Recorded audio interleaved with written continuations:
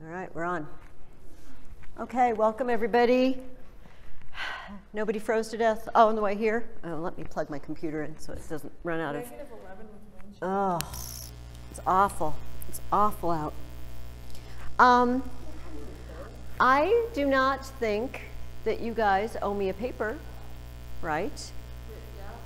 Oh, you do owe me a paper. Okay, I'm sorry. I'm confusing you with the high school. That's what happens when I do all the homework at once. Hey, could a couple of people who are relatively tall come and clip this map to the thing for me? Or you can do it. You can do it. Grab the clips, and then I'll hold one in, and if you would just clip it up there, that would be great. Thank you. Oh, must be nice. Must be nice. Okay, so go ahead. I'm sorry, and Bailey just gave me her paper. Go ahead and get your papers out, and I will come collect your papers. And I'm curious who wants to live in the Middle Ages and who doesn't. I feel like the vote was heavy for no. I feel like my vote would be no. I watched a movie with my husband last night that it was about people living in the future. Anybody have a paper? Okay. And everybody's really stupid in the future, and they end up being the smartest people. They were really average, but now they're the smartest people on Earth. So, the language was a little rough. I will just say that it's probably not for consumption of this crowd, but it was called Idiocracy, and and it was the stupidest movie, but it made me laugh out loud. So I guess that's job done. Anyway, so you guys will not turn into that, but he was trying to convince people that, you know, that once upon a time people read because there were things in books, and in the future they have decided sports drinks are really good, so they should water everything with sports drinks, and so they water their crops with sports drinks, but of course the crops don't grow, and they don't know why. Well, those people were lazy, right? Those people were lazy, and these people are stupid, and kind of gives you a warning about the future.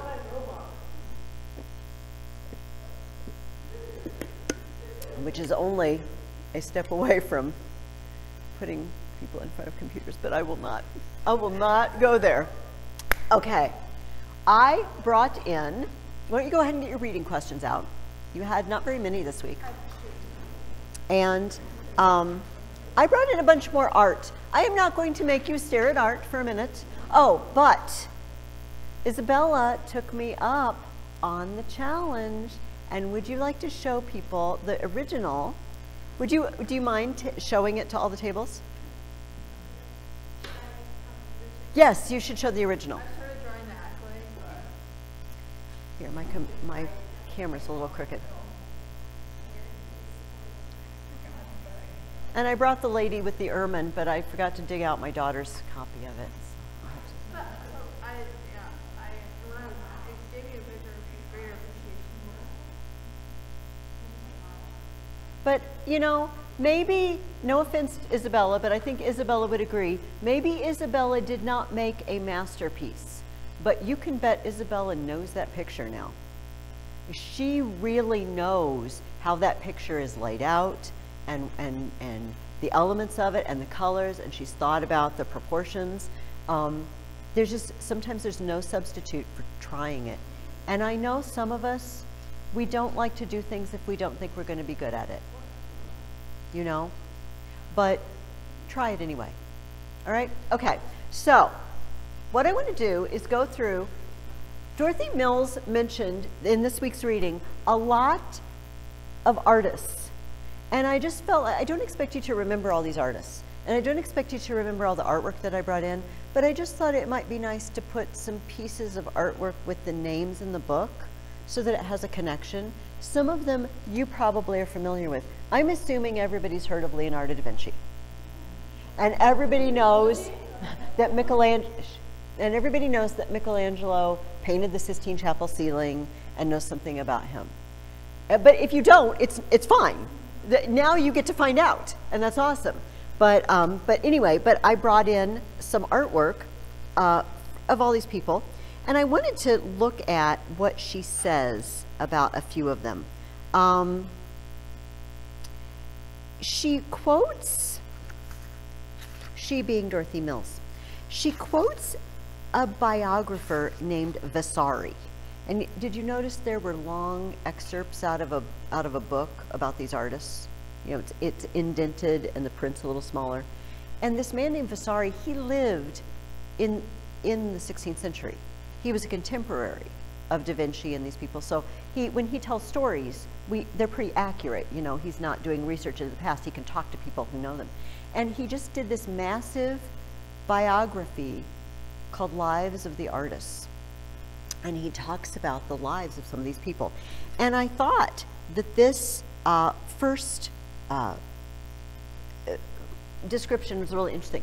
This is the guy whose name that I'm not totally sure whether I should pronounce it Cimabue or Chimabue, but I know the Bue part. Sure about the Sima or the Chima. And this is a close-up of a painting of the crucifixion. All right, the painting is the whole crucifixion, do you understand? And this is a close-up at Jesus' face. This is Chimabue.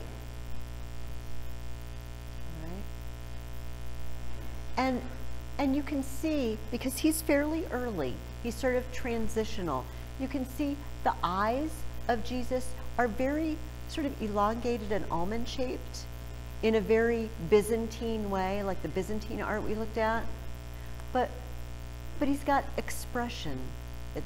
Somebody yesterday said he looks relaxed or something.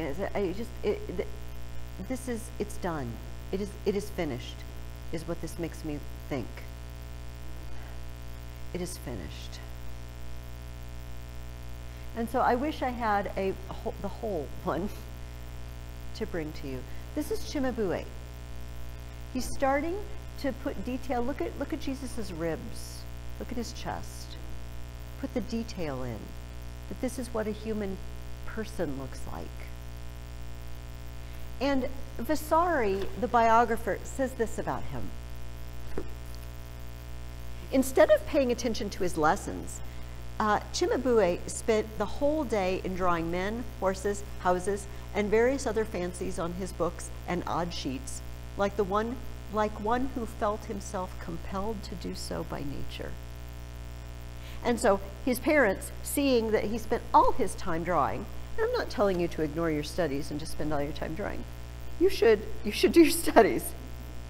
But sometimes when we have a calling, do you know when we've been gifted by God for something, it just bubbles out. Do you know what I mean? It's what you love to do. And what you love to do may be an indication of what God has called you to do. Although, if you love to play video games, I don't know. If you're going to design the greatest, I don't know. There's probably limits to that. So they apprenticed him. And by the way, Dorothy Mills said, this was in the reading you did last week, artists painted in schools. And by schools, I mean two things. Schools mean a tradition of a style of art, but I mean literal schools. So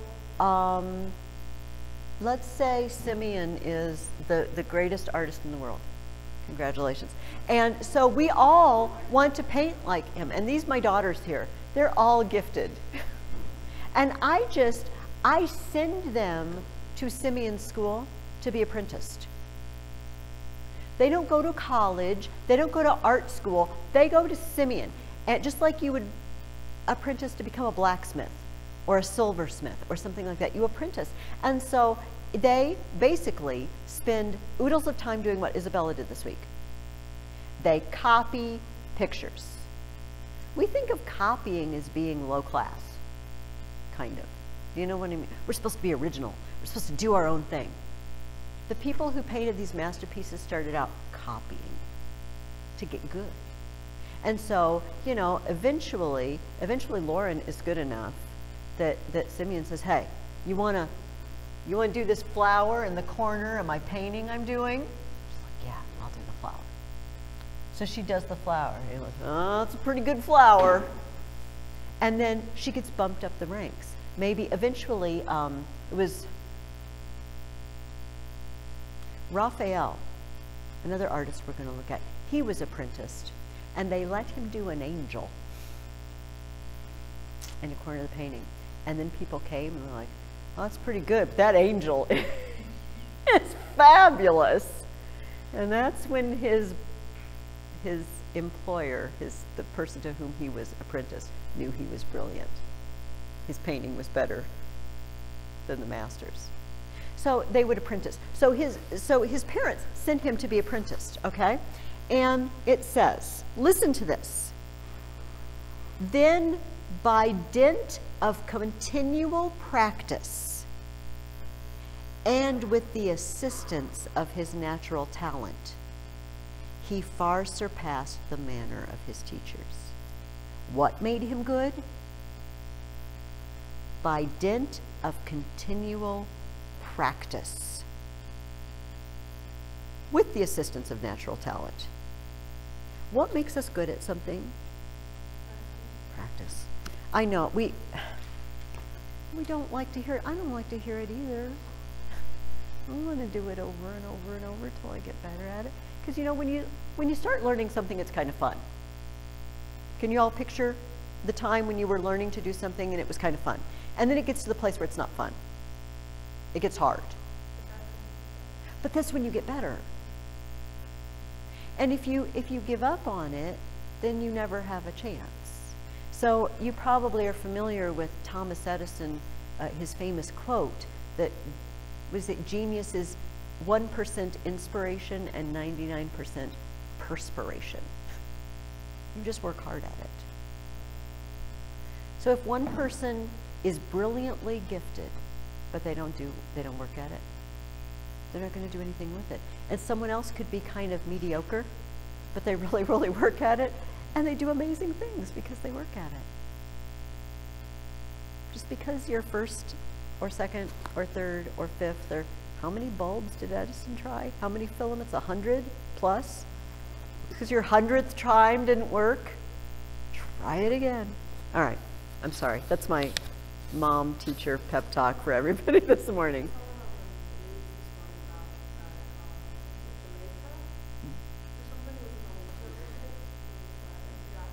Oh, yes, yes.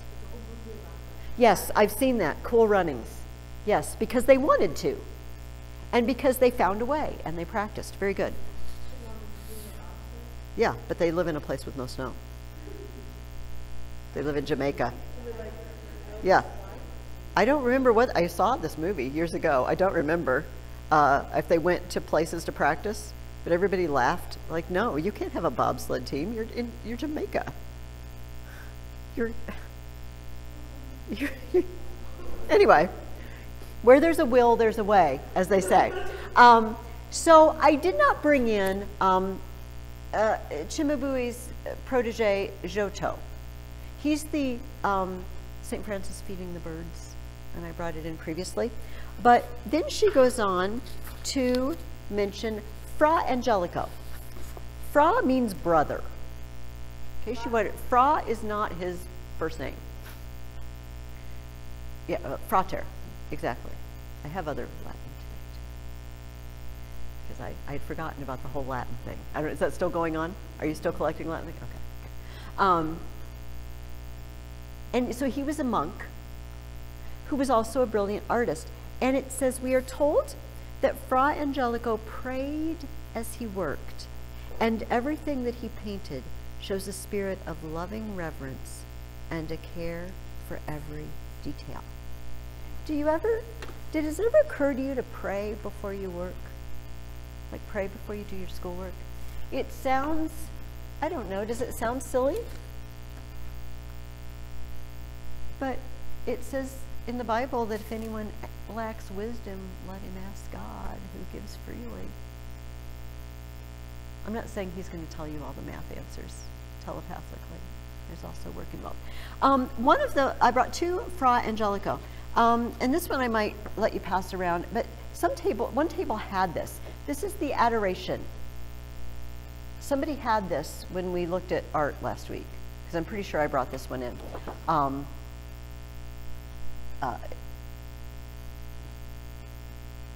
Yeah, I'm going to take the time. Go ahead and maybe you can just sort of look at it together, group yourself together just to spare time. And then this is another, while you're waiting for that, this is another one. I think everybody can see this pretty well. Put up. Of Mary. Again, notice our colors, those code colors, red for sorrow or martyrdom, blue for royalty. We have angels in the corner. And notice how we're getting much more realistic. Look at the folds on Mary's robe.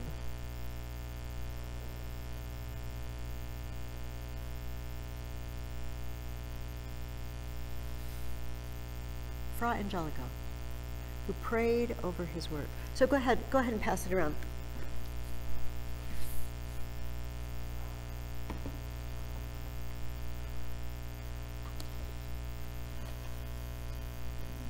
Keep in mind, when you look at that adoration, keep in mind if you can, the position of the people. Where Mary is, we have Mary like this, baby on her lap. Over here is one of the wise men bowing down on his knees and the others behind. You're going to see that again. There were standard setups of the Holy Family, standard setups of the figures that people used over and over again when they painted a certain scene. All right, Botticelli.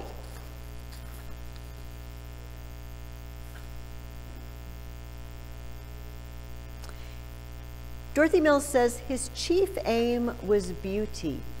He was not telling a story like Giotto or offering his work as an act of devotion like Fra Angelico, but he was striving to attain sheer beauty of form and line. For Fra Angelico, this is a religious activity, painting this. For Botticelli, he's just purely interested in beauty. And there's probably a couple of Botticelli paintings that you're familiar with. When I hold them up, you might say, oh, I know that picture, I just didn't know who did it. I'm not going to pass these around, but hopefully they're big enough for people to see. First of all, one thing that started happening by the time, we're going to say as we get towards the year 1500, okay, in the late 1400s. Did you notice that every picture that I've been showing you has something to do with religion? Like it's a saint, or it's the Holy Family, it's a picture, a story from the Bible. We have not seen portraits of people. Sit for your portrait. These are portraits. This guy seems a little shifty to me. I don't know. I'm worried about him. I like this guy's he seems nice. He seems shifty. I shouldn't really be judging. These are noblemen that set for a portrait. This is brand new. Do you remember the very first, I guess it was the last chapter of the former Dorothy Mills book, Before Christmas, and then the beginning of this semester, we talked about individuals becoming more important in the Renaissance. We don't care so much about being a corporate part of a group, but individuals. What's more individual than having your portrait painted? The guy on the next page is a Medici. He is Giuliano de' Medici, and he looks snooty. Does he not look snooty? Also, he has an enormous nose. I'm so sorry that he has an enormous nose, but here, how about if you want me to walk around? Here, it'll save time if I walk around, except I'm tethered. Here, just a second. What has happened? There we go. It looks like upside. It's like got it on backwards. Oh. Yeah, I can see that. It looks like the zipper's in the front or something, except it wasn't a zipper. This is one of the Medici. He's probably like, oh, dang it, I blinked. Nice. I think he's looking down his nose at the commoners, I feel like. Why is there a bird? Don't know. It is, sometimes I'm guessing that if I did some research, I would find out its code and it has something to do with the Medici family. It's from Shrek. Somebody said it was Gaston yesterday. It reminds me of Gaston. Yeah, probably the same attitude. Shrek, he moves his head completely around all the time. Oh, I think that his clothes are probably on the right way, even though it appears to us that they're not. They know those shoes. I actually wonder, is that based on the Lord? Or vice versa, obviously, you know, because this guy came first. This one is called Primavera. It is a celebration of spring. This is one that I thought maybe you might have seen before. In the center, we have representations of spring and flowers, and we have the three graces dancing. And over here, we have some nasty, like woodland satyr stealing away one of the nymphs because she's just out of luck. Where are the graces and flora and satyrs and fauns from? Where do those stories come from? Well, say it aloud. Greek mythology. Do you remember we talked about that the Renaissance is a time that we're going to start celebrating Greece and Rome? This has nothing to do with the nativity and the adoration. They're brand new subjects in art. Look, this one, Primavera.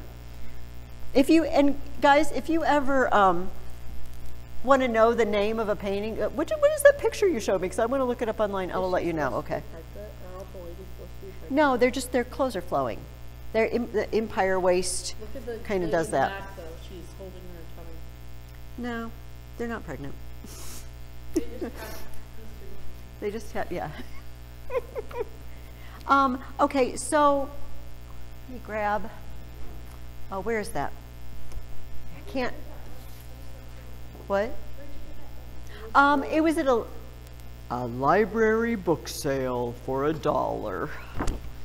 I sing the praises of library book sales. So this is, don't worry about the bottom one, but I can't really fold it. This is his adoration.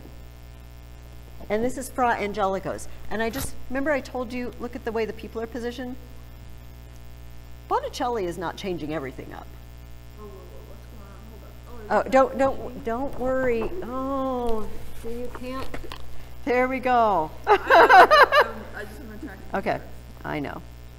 They're positioned the same. This is maybe the last one I'm going to come around because we have time constraints.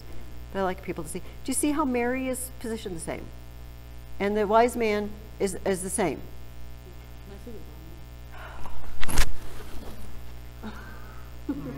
It's a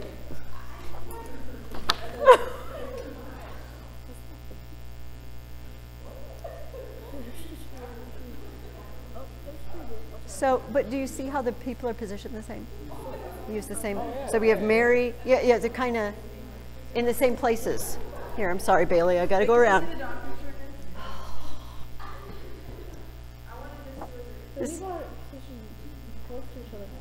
No. Blue is royal, not close together, but like. No, I didn't say close together. I said, look, Mary's the same direction.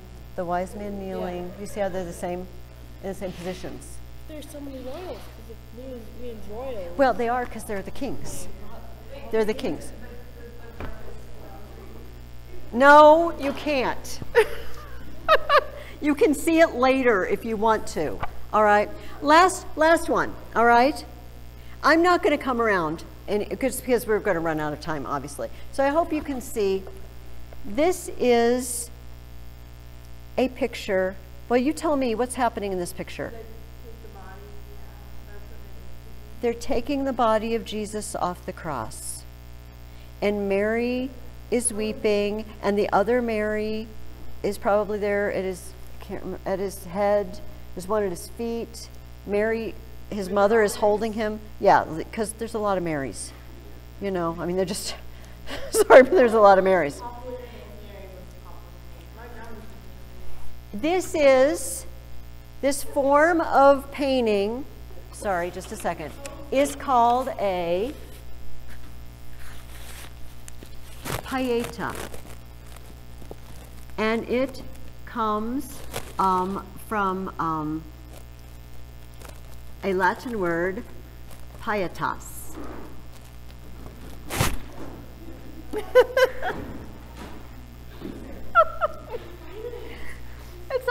It's like sort of I'm teaching a class and sort of I'm just jerking him around and seeing how fast I can get him to get, and then taunting him with pictures that I don't let them see. Okay, and it means,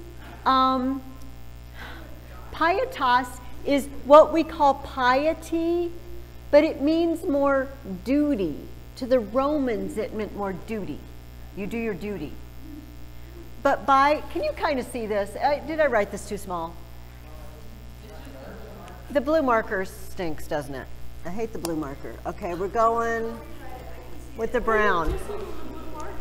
Well, it's not doing the job.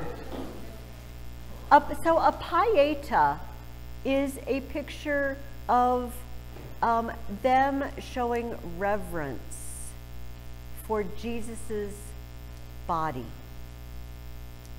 And this is, you can't see it. Here. Pietas. It means duty or reverence or piety. Keep it in mind because we're going to see a very famous pieta here in a few minutes. All right? No, I brought it to you. Okay, so let me zip through some of our other artists here. Okay, we did Fra Angelico. Leonardo da Vinci, I think, gets mentioned next in your book. The marvelous and divine Leonardo would have made great profit in learning had he not been so capricious and fickle. What does capricious and fickle mean? No? What are you if you're capricious? This is a good discussion. Anybody back table? Capricious? You change your mind all the time. You do this, then you do that, and you just can't focus. Fickle means something similar. He began to learn many things and then gave them up. Leonardo da Vinci is probably one of the most brilliant people who ever lived. How much, have you guys done a study of Leonardo da Vinci? I know there was a Da Vinci Machines exhibit in Galesburg or Muscatine, or a friend of mine took her kids. Leonardo da Vinci was a scientist, and he was an artist, and he was an architect, and he was a philosopher, and he was a visionary, but he just couldn't pick one. Oh, he was one of Yes, yes, yes, Rhett. I don't know. Yes, I don't know.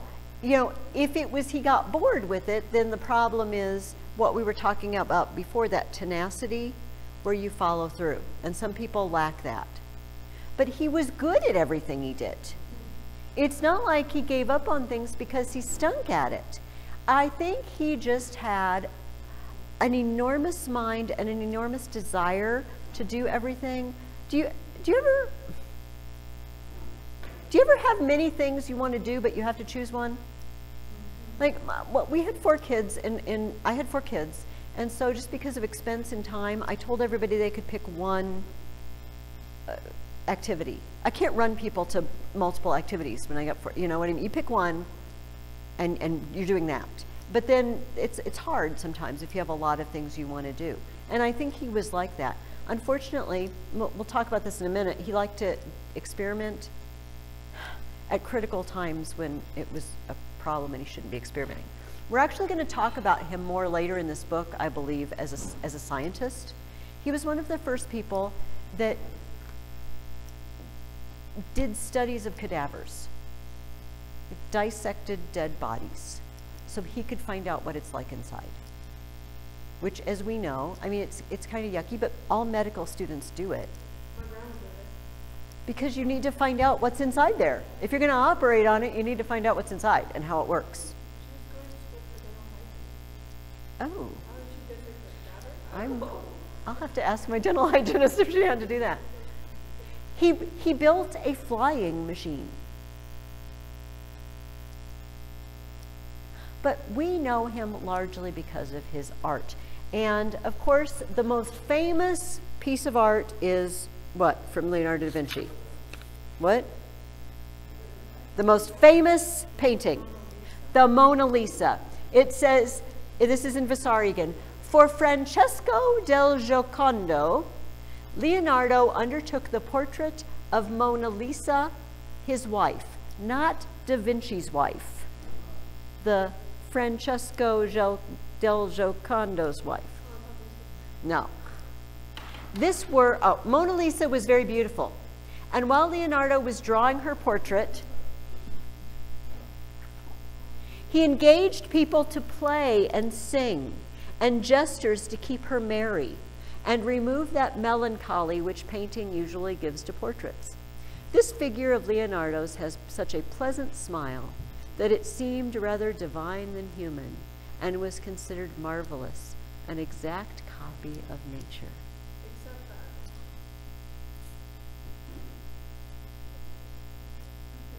that. Well, it would be hard to... Sure, this one is important enough we can pass it around. I feel like it wouldn't be that hard though because Go ahead. it's not like she's like smiling with her teeth. She's like, how do you do that? Oh, Mr. Peabody, that's the movie. I don't remember, but I did see it. She had a smile. She had a smile. And then But we're not going to worry about what Mr. Peabody movie said. That's what Vasari says, that he employed jesters. what's this? She got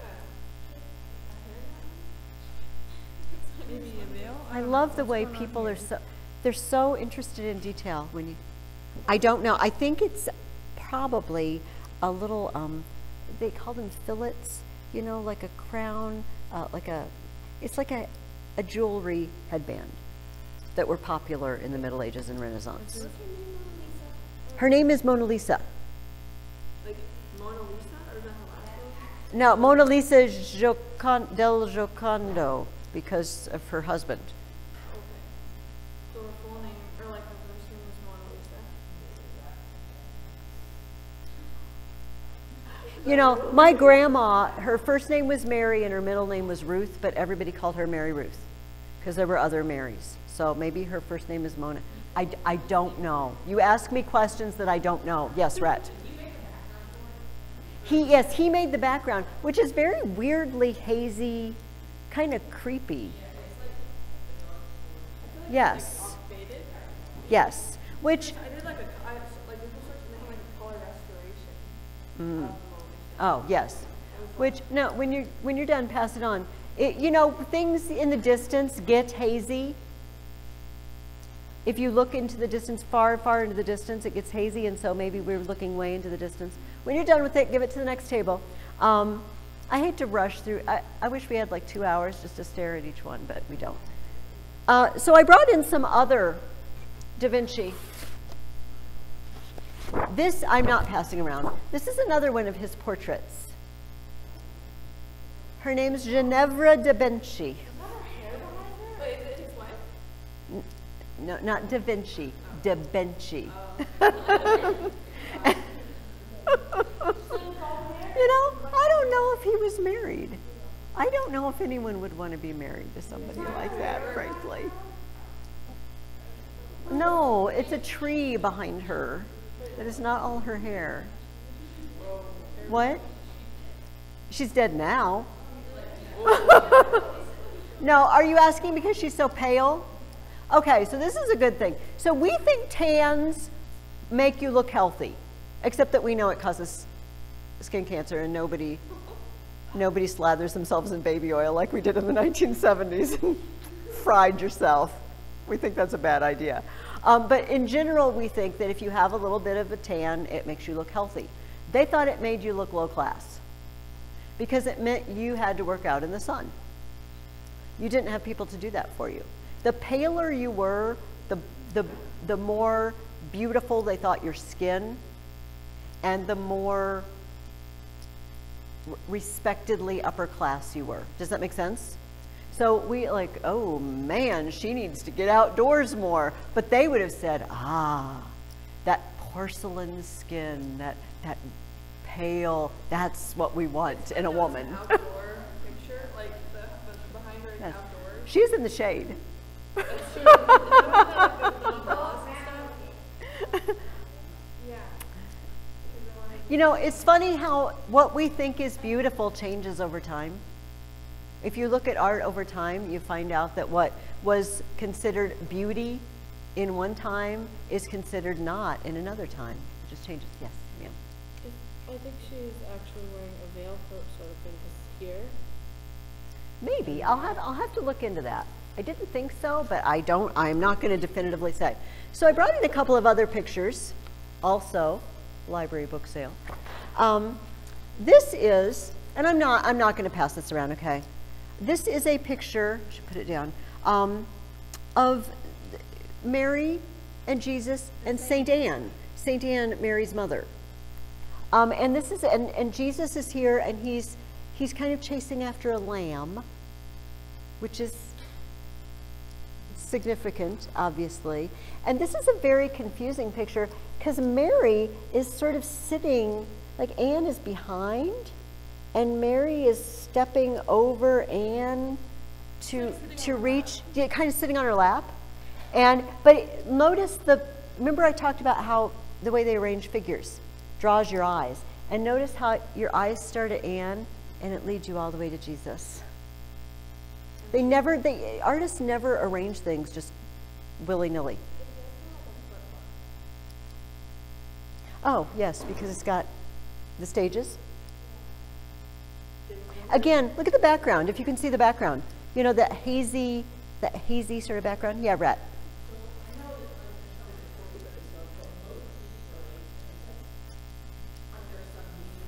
Yes.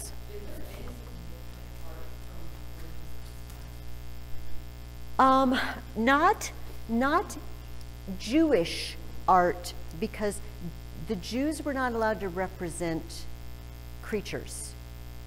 It was against their religion to. So I mean, we have Greek art, which would be significant and gorgeous, and in that rediscovery of that art is what spurred the Renaissance. But not in Jesus's area. Sometimes, if there's any art at all, it would be I'm trying to think of designs. Do you know what I mean? Not, yes, that sort of thing. But and Islamic art also. Muslims do not represent creatures in art. But after Jesus, then when Jesus came and took a body, he made creatures holy. Everything he touched, he made it holy. You know, it's like when we step in water, we make the water dirty because we wash ourselves off. He steps in water and he makes it holy. He makes it part of him. And so everything he touched, all the creatures, us, he made it holy. So we represent them now. But that's a good question. This is probably the other most famous thing. And I'm sorry, it wouldn't help me to pass this around, but this is the Last Supper. And you've probably, I'm sure you've seen representations of it. You know, this was painted in the dining room of a monastery. So it's like when the monks came and sat down to eat, this was another room opening off, and Jesus was there having the Last Supper, which is awesome. But you probably have noticed in this one, you can see how it's very dingy looking. And when you see, you know, if you look online, they're always dingy looking. Here, this is Exhibit A of Leonardo da Vinci wants to experiment with things. And what he did was, we've talked about frescoes before, I believe. You put wet plaster on the wall, and you paint on the wet plaster, and the paint soaks into the plaster as the plaster dries. And it makes these vivid colors, and the Greeks did this, and the Romans. And he said, well, we're gonna do plaster, we're gonna do a dry fresco. We're gonna paint it on the dry. No, I'm sorry, Mr. Da Vinci, it flakes off. That doesn't work. And so almost as soon as he was done painting it, bits started falling off, which is so sad. It's brilliant. He never really totally finished it. Some of the areas are just sort of sketched in, you know, with paint. The details aren't put in because it just almost started falling apart as soon as he did it. This was not a good time to experiment, unfortunately. But I guess if you start something, you don't know it's going to be a masterpiece of the world and that you shouldn't experiment. But I feel like maybe he should have done this at home with something first before he got paid to do it somewhere else. So this has been a race against Leonardo da Vinci's experimentation to try to keep this painting together and try to keep it something we can look at, which is a shame. I didn't bring the picture in, but once he was employed to do a whole wall, like not this tall, obviously, but it was a whole wall. It was a big wall, a mural of a war scene. All right, so he decides to make a new paint. He decides to, because artists then mix their own paints. He decided to use some sort of oil-based paint of his own devising, and it wouldn't dry. So he hung lamps in front of it so the heat would, and it made it kind of drip and melt. Again, practice this at home. I hate to be, you know, telling Leonardo da Vinci what to do, but I feel like maybe he did need a wife. Oh, and this is the lady with an ermine that I told you I had my daughter copy years ago. This is unfortunate. This is the man who employed Leonardo da Vinci to do this. This was his girlfriend, and her name sounds like the Italian word for ermine. So it's a joke on her name that he put this in there, which is kind of fun. Anyway. So he didn't have a wife, but he had a girl. No, this is the girlfriend of the guy who employed him. Not the guy. He said, "Mr. Da Vinci, please paint a picture of my girlfriend." Do you understand? Does this make sense? I have no knowledge about Leonardo da Vinci's romantic inclinations whatsoever. He had girlfriends, I don't know. All right, so I do not have a picture of Brunelleschi's dome in Florence, but I just challenge you and parents, I should put that in the email. Brunelleschi's dome, because there were fabulous architects as well. And then I'm going to talk about the reformer preacher Savonarola here in a minute. But Dorothy Mills goes on to talk about some of the artists in Rome, which brings me to the last few that I want to show you. Oh my goodness, time's a wasted. The first one is Raphael. Raphael painted the most beautiful, beautiful things. And we have a good two examples. One, a religious subject. Supper you can see. This is, will you tell me who is this? It's Mary. And who else? Is it John the Baptist? Why do you think that? Because he's wearing Because he's wearing goat skin. the goat skin. It's John the Baptist and Jesus. Remember, they are cousins. They are cousins only 6 months apart in age. And so John is, and notice what's in the background. Can you see? Mountains and a river. John is going to be out by the River Jordan. He's going to be, that's going to be his calling. And I don't know if you can see it, but Jesus is holding a stick, but it's got a cross beam. Jesus is holding a little cross. They both of their callings in their future are in this painting. While Mary looks on with her, what colors? Pink, I know, red. Pink is red, and blue. Her royalty. This is Raphael. Yeah, red.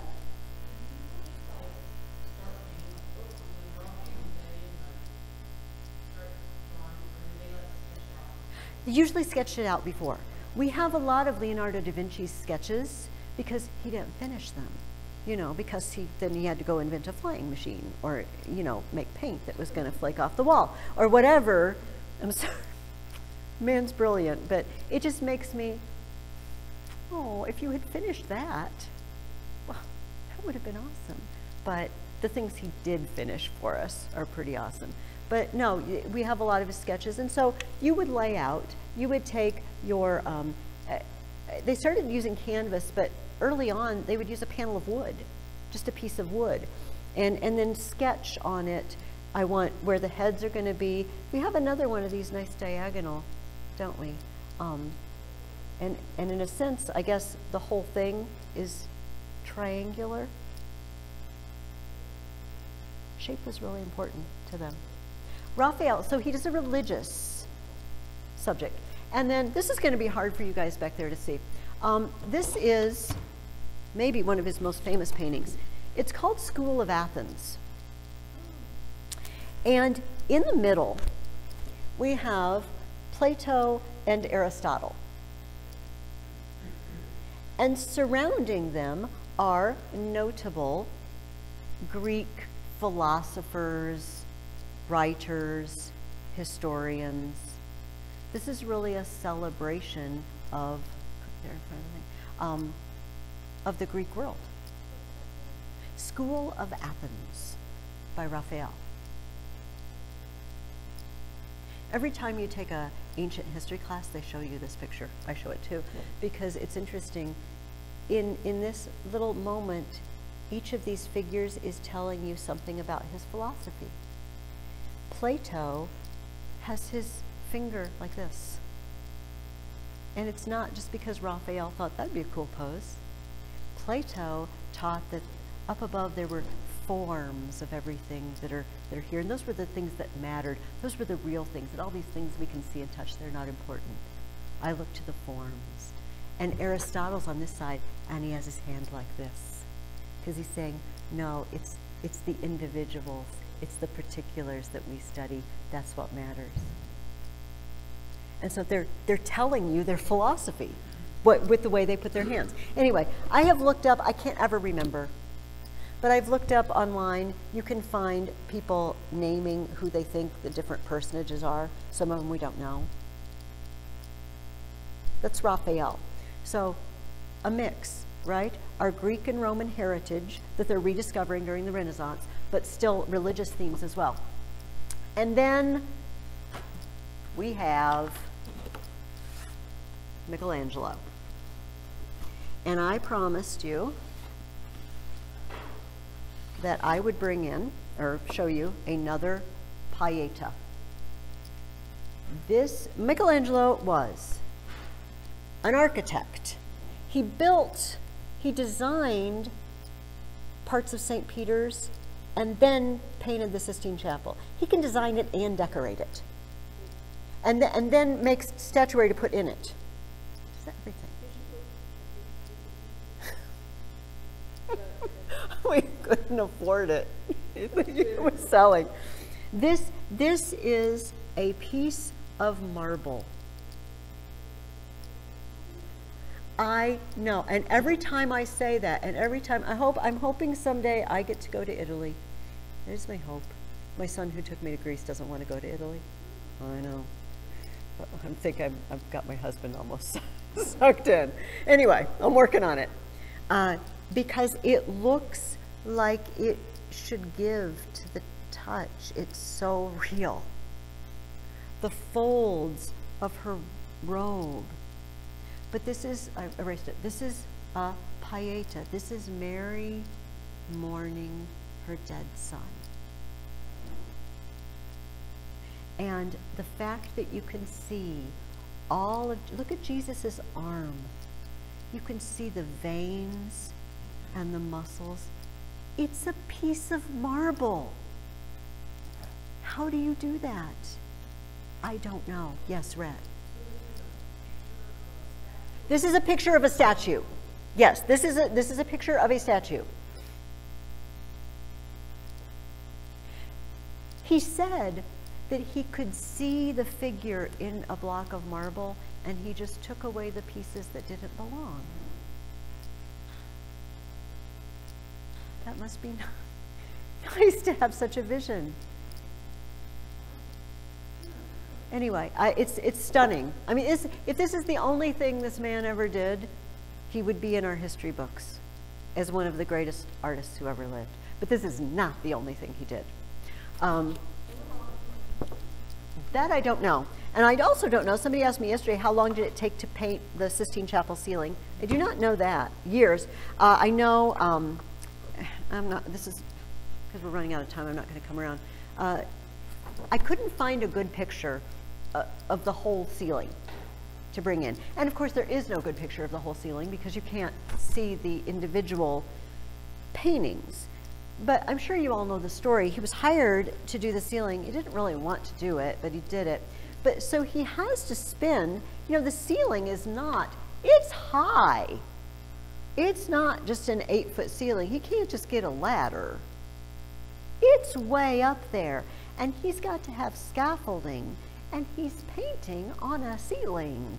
So he has to lay down. He has to lay on the scaffolding. Like, you think he'd roll off? I'll let me add sides. It would be a nervous thing for me. But can you imagine? And so the Pope kept coming in and saying, when's it going to be done?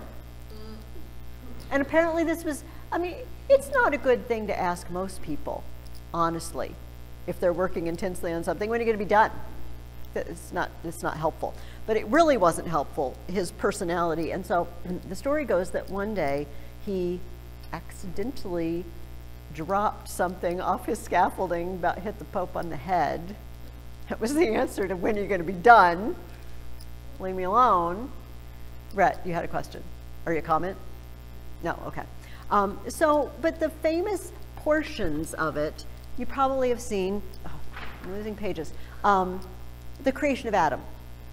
Probably everybody has seen this. We have God the Father here reaching across with that spark of what makes Adam a human being, that what makes him created in God's image, and he is imparting that. However, we do not only have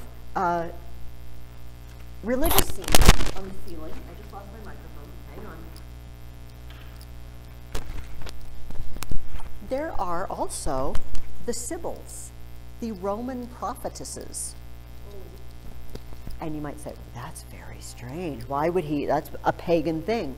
Here's why. Because the church fathers, when they were looking at pagan literature and pagan stories, they realized that there were things said by the pagans and prophecies that actually were on the mark. The pagans didn't know they were speaking the truth, but they were. And the church fathers said, you know what? All truth is God's truth. And pagans and non-believers can speak the truth. God can use them. They might not know they're speaking the truth. Just like the high priest who said it is better that one man die for the people than that all the people should perish, talking about Jesus. He did not realize what he was saying. One man was going to die for all the people. It had a significance he didn't understand. So he included the Sibyls. And here is a close-up of, oh, I can't remember, I think it's Elijah. Don't hold me to that. But the prophets on. And of course, when we see it very, very close up, you can see the cracks in the ceiling. But can you imagine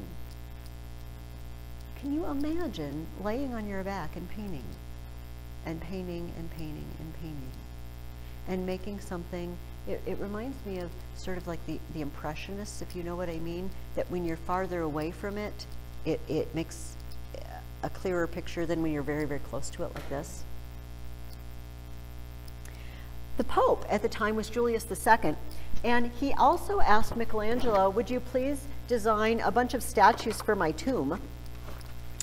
And it never got finished, but he did design one statue, and it's very odd.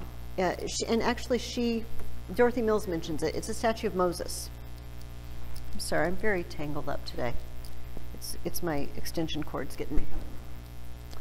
And this is his statue of Moses that was meant to be on the Pope's tomb. And the very strange thing, again, we see the drapery, it's very lifelike, but he's got horns.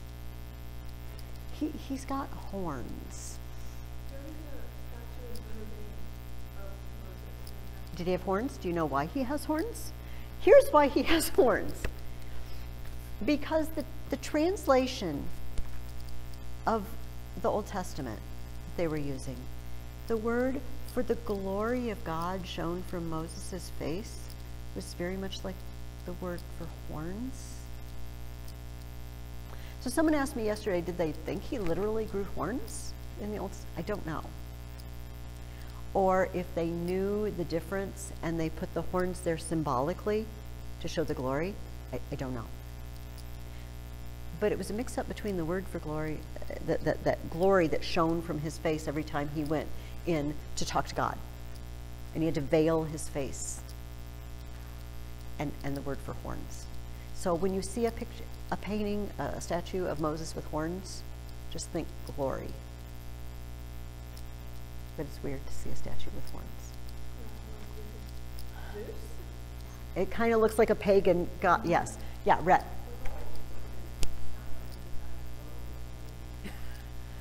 You would think so. I don't think Michelangelo was suffering for money, especially because his employers were quite wealthy. The church was very wealthy.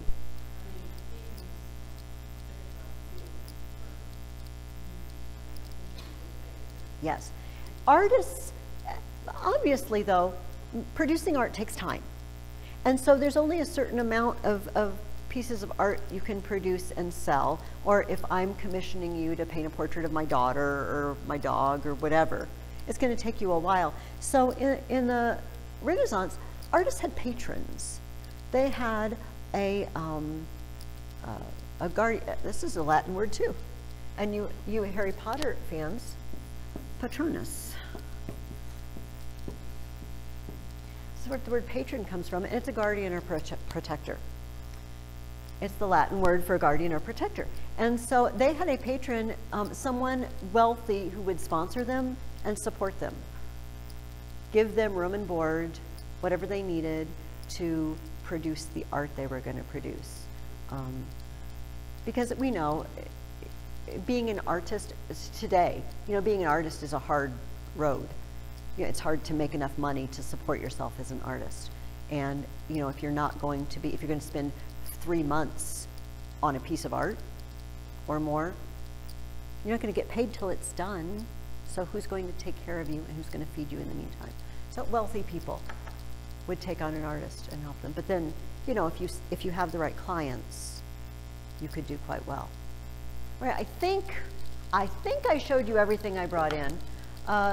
This is a whirlwind look. If any of these people intrigue you, go to the library and just get a book of paintings and just look at them. You don't have to do a study of their life unless you really get into them, but just take a look at them and spend some time with them. Yeah, Jesse. Oh, it means a guardian or a protector. Was that your question too, Isabella? No, I was gonna ask if Raphael and famous after they died. They were famous during their lifetimes. We often do think of people in the past, oh, they were unknown at the time. These people were known and sought after. He said, Raphael, I'm pretty sure, is the one who was apprenticed and did the magnificent angel that caught everybody's attention. I thought that this guy's brilliant. So no, they were really sought after. This was a climate, an atmosphere where art was really valued. We don't, well, this kind of gives my opinion a little bit, but a lot of art today is kind of,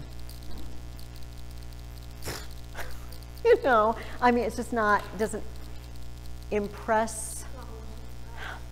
Yeah, and we just don't, it doesn't have the reputation that it had then. The art world was the world to be in. It wasn't just for the elite. It was a celebration of beauty. And you also didn't have to have special training to understand what all the dots on the canvas were supposed to represent. You knew what it was. It's Saint Anne and Mary. You knew what it was and you knew what it meant. And I think it made people feel closer to it. Yeah, Rhett.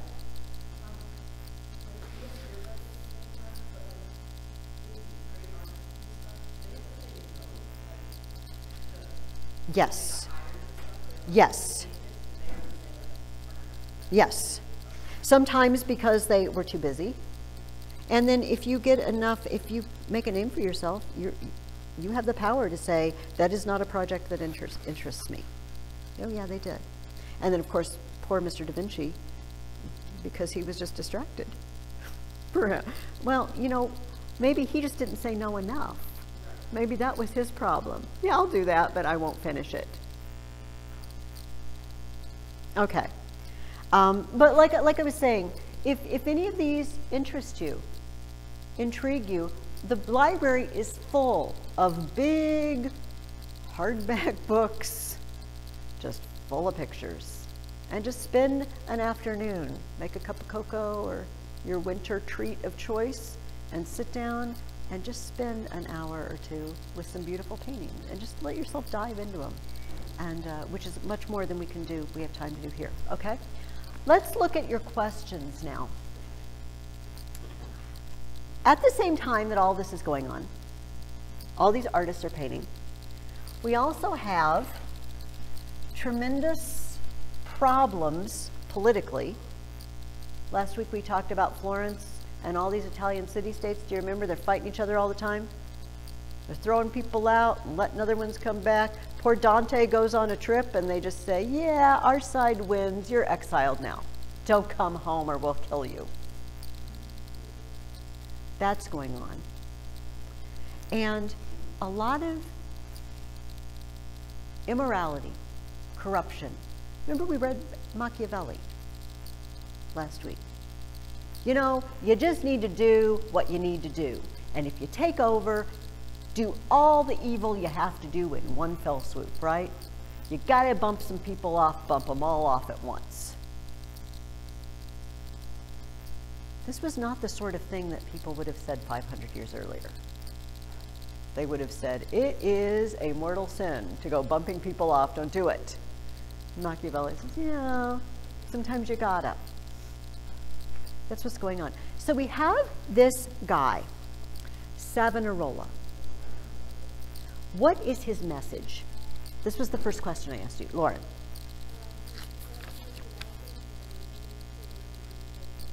Yes. Does anybody have something they want to add to that? Yeah, Ella. Okay. Yes. People are living in luxury in Italy. They are surrounded by these beautiful works of art. And Venice, here, is the hub of the shipping world of Europe, right? Goods come from China, from the Indies, silk and spices and tea, all these cinnamon. Does anybody love cinnamon? Cinnamon with some sugar? Some pepper. All these things, they bring them in. Maybe they take a pit stop at Constantinople. They ship them in to Venice, and Venice is the hub that sends them out to the rest of Europe. They were incredibly wealthy. Because as you know, you can buy stuff cheap and then sell it for more, you know, and then you get to keep the extra money, right? And that's what they did. So people were very wealthy. And Dorothy Mills tells us, he looked with dismay at the luxury and materialism that great wealth had brought to Florence. He began to preach, and soon his sermons were famous. I want to read this. This is an account of people coming to hear this man preach. And I just want you to listen and ask yourself the last time you went to this much trouble to go hear a sermon. I have never. I'll just start this out by saying I've never gone to this much trouble to go hear a sermon. There came always bands of people to hear the sermons, and from the rugged mountainsides there rode in the country people, and all night long they traveled to Florence. So that in the morning when the door opened and a great crowd entered, all going straight to take their places. And there were not wanting rich citizens, full of charity, who had the goodness to give them food and drink and lodging. They took them into their houses, as many as 20 or 30 or 40 strangers at a time, of those who had come to the sermon. They went out spontaneously and invited them, competing with one another to do so. They met them at the gate of the city, so that it seemed like the time of the primitive church. At the door of the cathedral, the people, waiting till it should be opened, made no account of any inconvenience, neither of the cold, nor of the wind, nor of standing in winter with their feet on the marble. Among them were old and young, women and children of every sort, who came with such joy and gladness that it was wonderful to hear them, going to the sermon as to a wedding. Inside the church the silence was great, each one going to his place. Those who could read, with a taper in their hand, a taper is a candle, said the office, and others said other prayers. And though there were many thousands of people altogether, you would not even hear a hush until the arrival of the children, who sang hymns with so much sweetness that heaven seemed to have opened. So they waited 3 or 4 hours till the father entered the pulpit, and the attention which you saw in this great mass of people was marvelous, all with eyes and ears intent on the preacher, without weariness, so that when the sermon was ended, it seemed to them it had scarcely begun.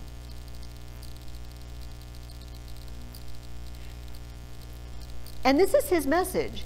In season and out of season, Savonarola denounced the sins of the people and prophesied that God would send a scourge upon Italy, and that only by fire would she be purified from her sin.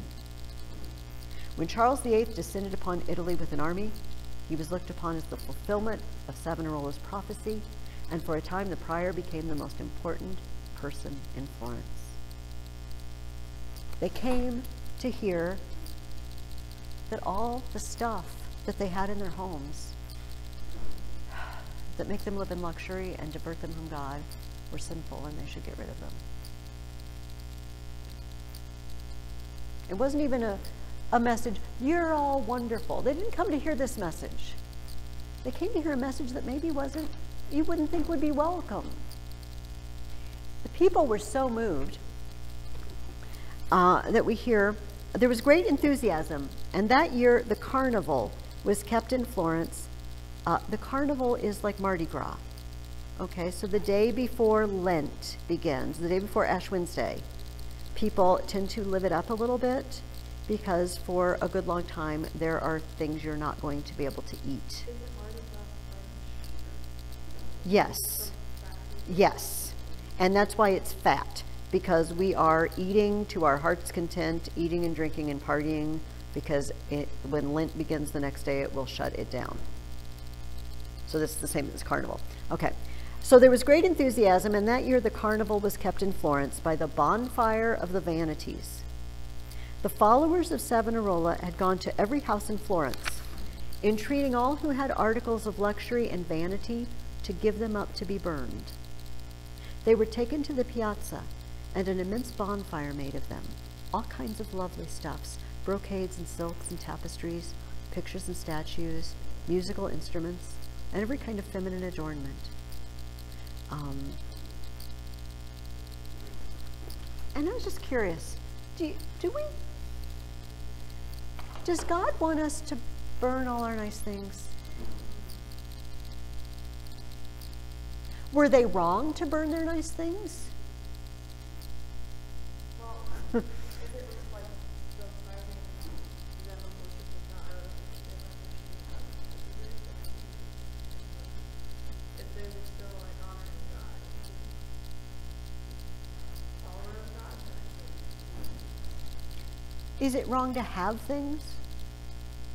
Is it wrong to love the things?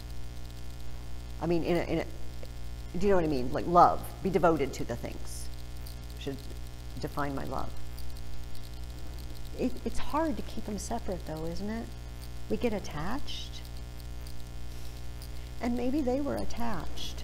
Do you know what I mean? It's a hard question, isn't it? Yeah, Rhett, you say what you wanted to say, and then I have something else to add.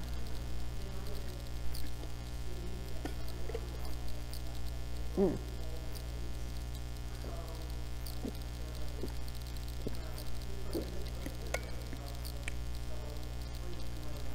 Mm.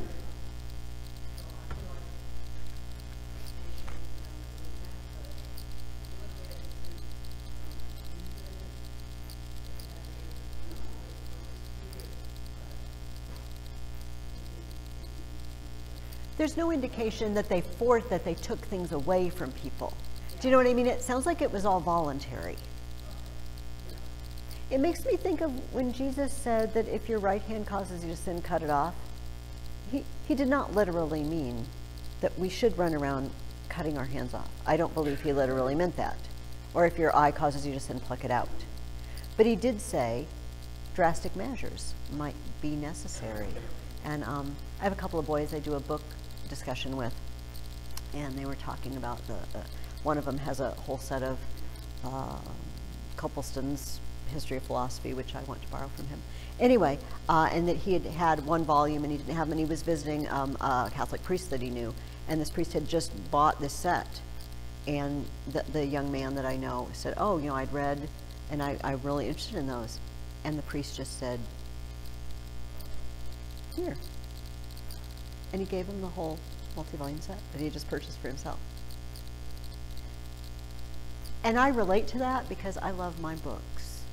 Do you know, it's the things that we love the most, maybe it's good to be open-handed with. Does that make sense? You know, just to practice. It's okay. I don't need to be too attached to this. This person isn't who I am. But anyway, you know, that's not something I can decide for you, right? Or you can decide for me. But they decided that they were inordinately attached to living lives of luxury, which I think we can all admit, when we have lots of comfy stuff that make us happy and keep us comfortable and divert our attention, it's harder to say, I should go read my Bible or I should go pray. Do we all agree that this is true? Like when you're comfy and you're cozy and you're watching your favorite TV show or movie or playing your video game or whatever, that we get attached to those things. And in Florence, they were really attached to it. And so for whatever reason, whether it was emotional excitement or the Holy Spirit was working through him and said, you need to get rid of these things because they're blocking your relationship with me. They did it. The bonfire of the vanities has become a proverbial. And by the way, what does it mean for something to be, what does vain mean? It means different things. What? Okay, because sometimes it means, we use it to mean pride, right? If you're vain, you think well of yourself, you're inordinately pride. But this is kind of, this kind of vain or vanity means it's worthless. Ecclesiastes, Solomon says, vanity, vanity, all is vanity. It doesn't mean anything, says the writer of Ecclesiastes. Okay, thank you for following me on that. What happened to him? Did you answer that part? Maybe you did, but I can't remember. Jesse? Yes. Yes. He was excommunicated and then executed. Why? Lauren. Treason and heresy. Although Dorothy Mills informs us he never attacked the doctrine of the church. He's not Wycliffe, all right? He's not Martin Luther. He's not saying the church is doing it all wrong. He's saying you people are living cushy, luxurious lives and you need to wake up. But he made, can we hold that thought for a minute? Until we go to the last question I asked you. What seemed to be the greatest preoccupation of 16th century popes? Somebody else. No offense. Anybody else want to answer? All right, I'm going to give it to Ella.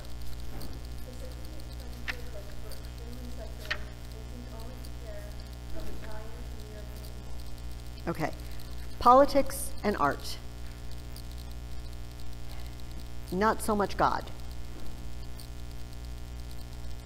This is a description we have in here of Pope Alexander VI.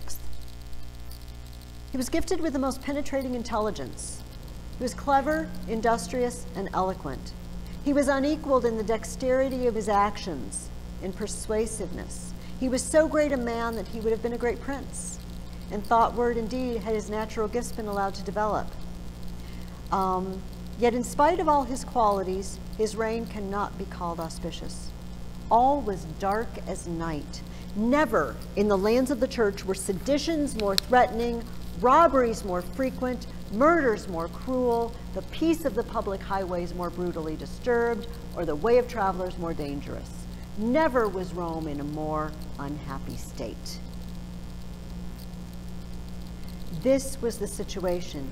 And you know what? When religious people speak out against the people in power, what often happens to them? Think John the Baptist. You can't have your brother's wife. And he stepped on toes. And his head ended up on a platter. This happens when you say things that people in power don't want to hear. And it happened to him. Yeah, Rhett. Yes, it was exactly a business. Getting to be the Pope was like getting elected to the cushiest office ever, where you could have anything you want, and you're controlling Italian politics, right? Do you remember the map I gave you last week? We have Naples down here, but we have all these Italian city-states, and then in the middle of Italy, here we have the Papal States. The Pope has become one of the rulers, an Italian ruler. And you know what? If one of the other people gets stronger, that means he gets weaker. And so he would, okay, so you're Florence, and you're Venice, and you're Milan, and I don't remember which you are, you're Venice, you're getting strong. So maybe I come and I stir you up to go attack them. You see, just to keep you down. And then I get you down, but you guys are getting stronger. No, you guys are stronger now because you attacked them. So now I'm going to come over to you and why don't you attack them? I'm going to cause trouble between. That's what they spent their time doing. And they didn't like to hear the message that they shouldn't be eating bonbons and laying on silk couches. That they're the heirs of Peter. All right, not the heirs of Persian kings. Other problem that he had was he dabbled in politics in Florence. He threw out that Medici family, our friend with the long nose and all his cohorts, and set up a republic in Florence. Some people, yay rah! But if you're the people who used to be in charge, how do you feel about that? No, we want to be in charge again. So hey, we'll join up with the Pope. He hates him too. And we'll get rid of him. And that's what they did. Kind of a sad story. But he lit a fire. You know, he made people start thinking, is this all there is to life? You know, all these riches are pouring into Italy, and we're surrounded by these beautiful works of art. Is that all there is to life? Maybe not. Okay. The second question I asked you was, what happened to Venice after Constantinople fell?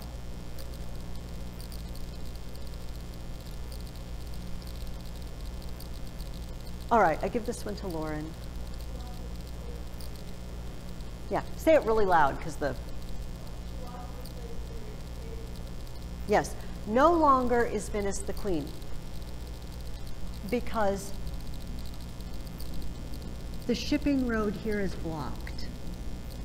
Now, they often would ship up to the Red Sea and you know, from the Indies, but trade routes shifted because this was in the hands of the Turks. And so trade started shuttling this way. Also, this is crazy because you got to remember all this stuff is happening at the same time. What happened in 1492?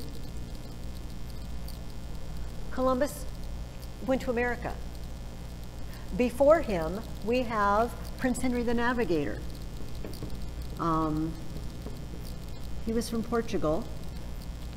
We're going to read about the explorers later in this book, but he's from Portugal, and he had sent exploratory expeditions around Africa. Why? Because this route was getting blocked off. This whole area was eventually run by the Turks, and they need a new route. And it would be very, very convenient if we could figure a way to bring it around Africa.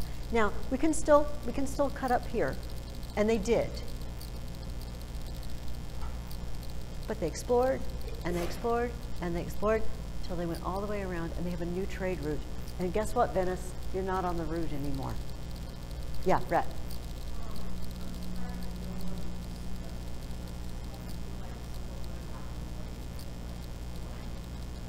Well, you know what? They did. There was they were just an amazing fighting force. But this didn't happen overnight. The Byzantine Empire was getting smaller and smaller and smaller for 150 years. And, you know, this originally, it wasn't the Turks, but it was inroads of the Turks, the Crusades. When they said, please come help us, and they sent to the west, and they came and said, we will help you. And unfortunately, we will sack Constantinople in the Fourth Crusade. There was a huge sea battle at Lepanto, and I can't ever remember where Lepanto is. I feel like it's off this coast of Greece. And G.K. Chesterton wrote a really amazing poem about the Battle of Lepanto. And it was one of the great sea battles in history, and it was the West against Turkish fleet, and they beat them. They were beatable. But at this point, the relationship between the East and the West had really broken down. You know, the church had been split in half for many, many years, and it was just so far away. Does that make sense? Like, it's a lot of trouble to send people. You know, we did that during the Crusades, and we did it, and we did it, and it just didn't do any good. It didn't have any lasting value, and so maybe that's just something we shouldn't bother with. Does that make sense? I think, okay, I'm grasping at numbers, but it was into the 1600s, the last incursion of the Turks, the Muslims, into Western Europe. As late as the 1500s, 1600s was the final battle. And it was fought on September 11th. Interesting. The very last battle that threw them out of Europe. Anyway, I'm sorry, I'm digressing. But we have new ways to get stuff. Does that make sense? And then Magellan goes around the world. And so all this spate of exploration, that's happening at the same time. So we're not too upset that the route has closed, because we can still get our tea and our silk and our cinnamon and our pepper, but sorry, Venice, you're not the hub of Europe anymore. Wait, so Okay. go all the way down to Africa until they go to Venice? Well, not so much that, it's that where do you go after that? This is all controlled by the enemy. Do you see what I mean? So, and so we want to go over here. How are we going to get there? Because there used to be it was called the Silk Road, right? A well-traveled road from China where they brought all this stuff, and they would, you know, maybe bring it around to Constantinople, easier than going overland. But if this is all enemy territory now, we just don't want to mess with that. there were pirates too. North Africa was notorious for piracy. If you ever read the book Robinson Crusoe, you know about the guy who was shipwrecked on an island? You kind of know Robinson Crusoe? At the beginning of the book, he gets captured by pirates off the coast of North Africa. And that was written in well into the 1600s. So it's hard. History's hard because all this stuff's going on at once, you know? And then why is this happening? Well, it's because something else is happening. So all these happened at the same time, though. And I don't know if one of them caused the other. Do you know what I mean? If Turks are taking over, so we're going to find a new route. Prince Henry, I erased him. He just seemed like a curious kind of guy. He never went out in the boats. He just sent people. They kept really good records of everything they found until they found out you could go around Africa. All right. I'm going to have you read chapter 3 next week. And we're going to take a look at, is it France? Because remember I told you, Dorothy Mills told us at the beginning that we have, the histories of these countries are starting to split apart in the Renaissance. And so to look at them, we sort of have to look at them individually. So that's our look at Italy. Would you just please take what you need and then pass them around to the other tables? I wanted to mention our friend Archie in Freedom's Cause, but I would like to take an informal poll. You know, the nice thing about some of the things we read is they're negotiable. Could I just take a poll? How many of you are really enjoying this book? Okay. How many of you are finding this book kind of boring and stale? Please be honest. All right, but I feel like that table's distracted because I don't feel like you voted either way. Do you? Okay, just gentlemen, just take one. Get one to Bailey. Bailey, do you have one? Okay. Raise them high. I really don't like this book. Raise it up. Okay.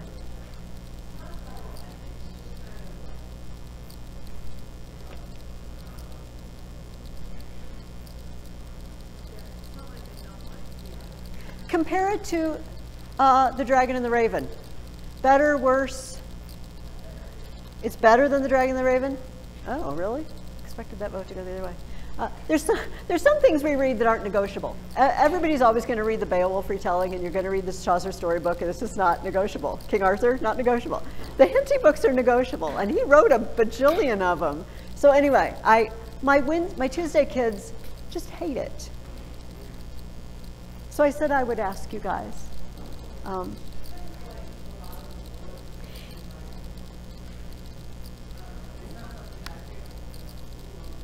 It hasn't been my favorite Henty book I've ever read. I mean, I read it over the summer, you know, for the first time, and I thought, no, this will be fine, and we're not talking about Scotland, and this will be good. And now that I'm reading it again with you guys, I think, oh, this is really going on and on and on, and I wish it was at the end. Is it easier to read?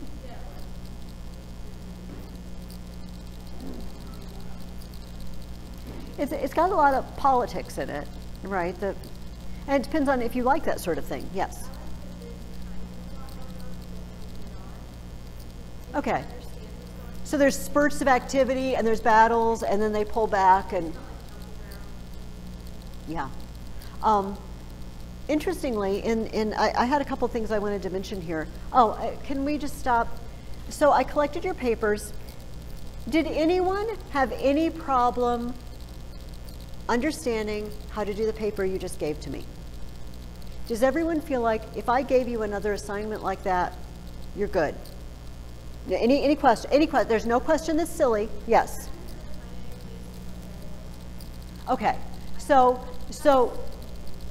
Isabella's, just to be loud because it's hard to hear in here, she said she had trouble finding a place to put her parallelism. So that's not so much a how to write the paper as working your way through the paper. What was your? Okay. So okay, so that's another thing. But once you have the information, we all understand the form of the paper. We have 5 paragraphs, right? You don't have to write this down because you already have. We have an introduction and a conclusion, and then we have 3 body paragraphs that give reasons for your position. And we're all good on that. We all understand that. I thought, because I've made you do a lot of writing about sometimes things that aren't very interesting to you, this is going to be, I'm choosing the topic, but it's a little bit of a freebie and a fun one. I want you to write why I love winter or why I hate winter. That's it. That's your paper. Just to take a little break from the Middle Ages and the Renaissance. Yes, Rhett. Yes, so what you will need to do, and we're spending 2 weeks on this paper. That is not code for I don't do anything this week and I wait till the next week. I feel like I need to say this every time. So this week, your goal would be to think of 3 reasons. And then for each of those 3 reasons, try to think of 3 explanatory reasons. Rhett, what is your question?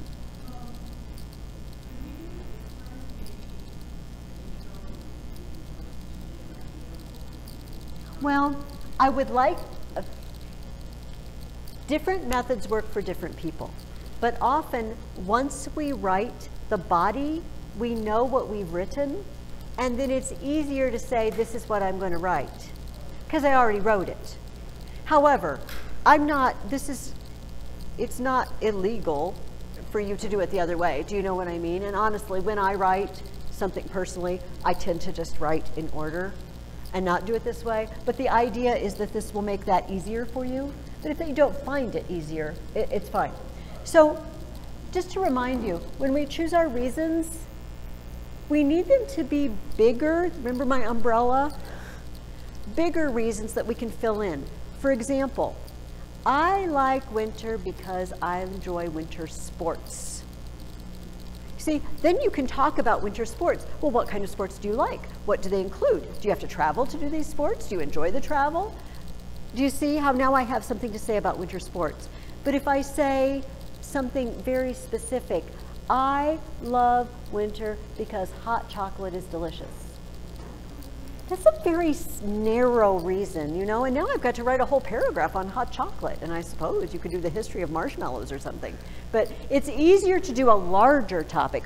I hate winter because of bad weather.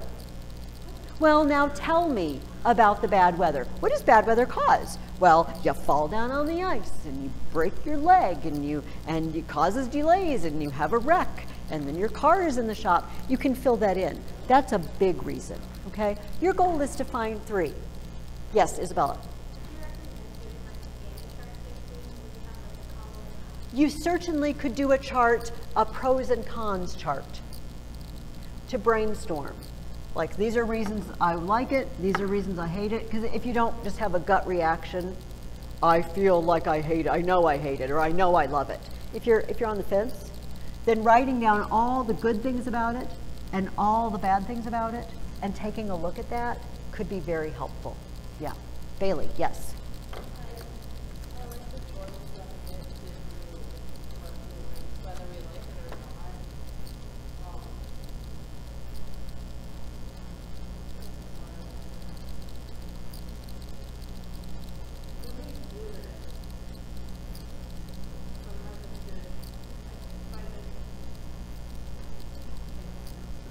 It's okay. If you get your thought together, you let me know later. Yeah, Alice.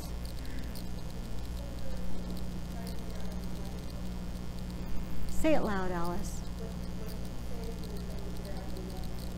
Winter. Winter. If you are having trouble, come to me next week, or better yet, ask for the whole class to hear. If you're having a problem, other people may be having the same problem. Now I've used up our time, that's okay. I will say the things I wanted to say about Archie and William Wallace and Robert Bruce next week. I would like you to finish the book this week, all right? So if you're loving it, I'm sorry, it's almost over soon. If you're hating it, yay, it's almost over. We'll start something else. Maybe I'll have to rethink this one for 2 years from now. But we'll save what I wanted to discuss for next time. Thank you. Always, if you have a question, if you start writing or working on it and you're not clear, call me, email me, and I will let you know, okay? You have 2 weeks for this paper, but start it this week, all right? All right, see you next week.